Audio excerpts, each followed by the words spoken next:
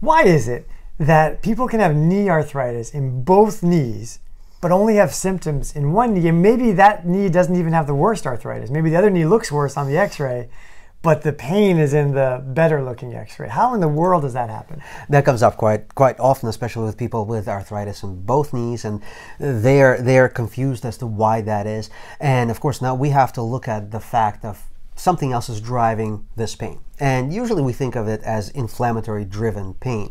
The inflammation, not the mechanics of the picture that we see, is the driving force. Now, that also is not sort of all or nothing kind of phenomenon. We have to take into account the fact that we just said x-ray, right? So, and if we are talking about the x-ray, then what we are saying implicitly is that we're not seeing soft tissue, and we're not seeing the meniscus, we're not seeing the ligaments, etc. And those can be pain-producing elements. But even if we were to look at two MRIs, there are times when you see that there are some degenerative meniscal injuries on both sides, and they are never equal but similar. 60% of people over 60 have meniscus tears and have no symptoms. Right. To your point, right? So exactly, it's not that the X-ray and the MRI are irrelevant. Right. They set the stage for a potential inflammatory reaction. And then it's that inflammatory reaction that either is going to cause the symptoms or not. And it trips people up all the time. And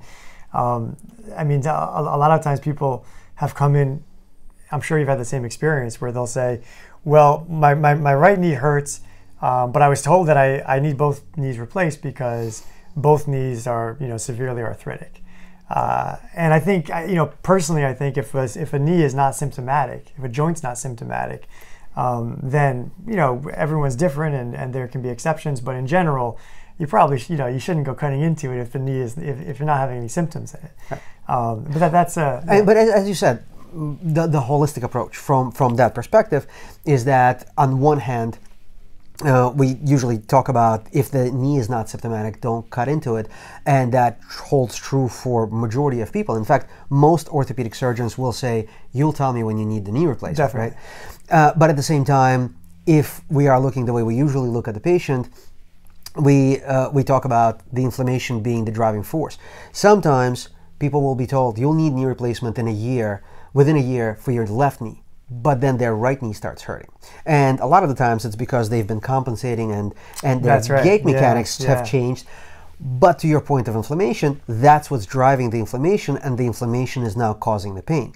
And so in looking at that, one of the things I know we both are very cognizant of is not just the pain in the knee, or when someone finds a way around it and not having as much pain, but to look at what does that mean? What did you have to do to take away the pain? In a lot of cases, someone who has a lot of pain because of inflammation will start to compensate in such a way that they may be able to take away some of that pain, but through biomechanical adaptations. Now, those adaptations may now be taxing the hips, the back, etc. And so there isn't a very easy and singular answer to this. But I feel like it's a great example of why you have to treat the whole person. Yes. Right. And it's also an example of why you can't just hang your hat in an X-ray. Yes. But which is not to say that the pictures are irrelevant. They're important. No, they're just one piece of the puzzle. Yes. There you have it. Hope you've enjoyed this. Please remember to like, subscribe, comment. If you have any topics you'd like us to cover in the future, please leave them in the comments section. Thank you very much and have a great day.